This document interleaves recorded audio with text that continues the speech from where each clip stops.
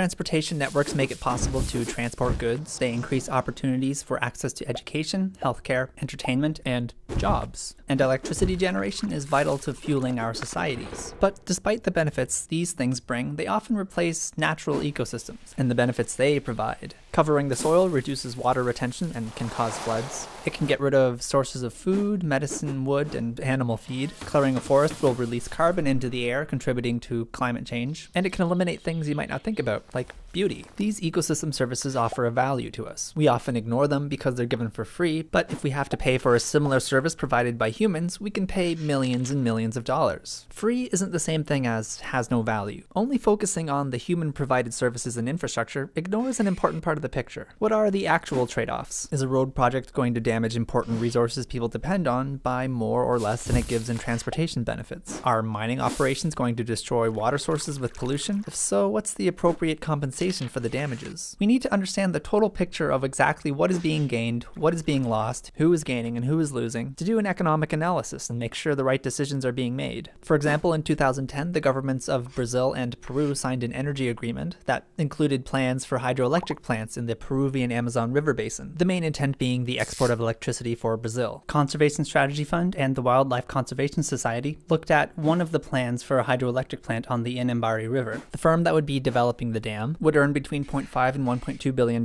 for the development, but in Peru, about 96,000 hectares of Amazon forest would be deforested and 4,000 people displaced. This would cause a loss of agricultural and mining productivity, a loss of biodiversity, and the release of greenhouse gases. Overall, it represents costs of over $1.3 billion for society. Additionally, the developer proposed selling the power at $70 per megawatt hour, which was higher than the price of electricity in Peru and Brazil at the time. This would result in a further loss to Peruvian society of $200 million.